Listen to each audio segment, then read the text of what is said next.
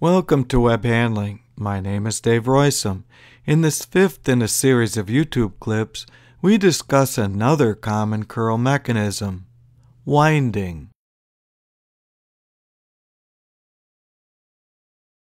Nearly every web is that is, merely sitting in a wound roll under curvature.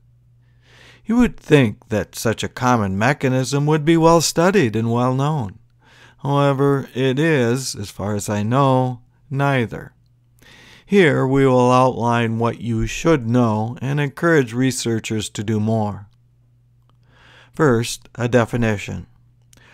Rollset curl is where the web takes on a portion of the curvature of the wound roll. Here, we must be careful because the web could already be curled by upstream processes such as coating and laminating that also might be in the correct direction and of reasonable size. The only way to clearly separate compare it to what we've set curl would be to intercept the web prior to winding, such as via an e-stop. Then we would measure curl and compare it to what we found in the wound roll. Second, we list remedies that result from physics even if not well modeled at this point. Since the problem has to do with curvature, you would expect that the rollset curl would be worse near the core and worse with small diameters of core. Yet the problem can be more generally stated to include web thickness. The severity will increase with increasing ratios of web thickness to core diameter.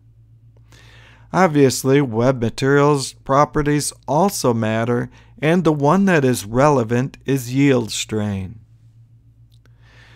The rollset curl defect, strictly speaking, is a tight defect.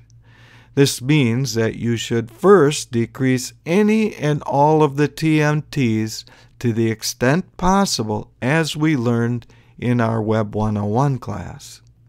Then, as we learned in class, you must redesign the product, as we just described, in order to go any further with remedy.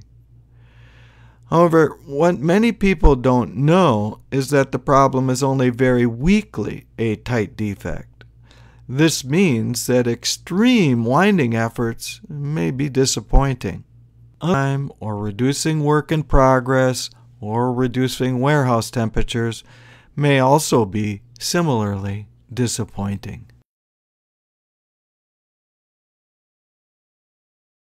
Thank you so very much for watching this module in my Plant Practical video series. Stay tuned for the last clip. Here we will give you one last option for dealing with curl, namely decurling.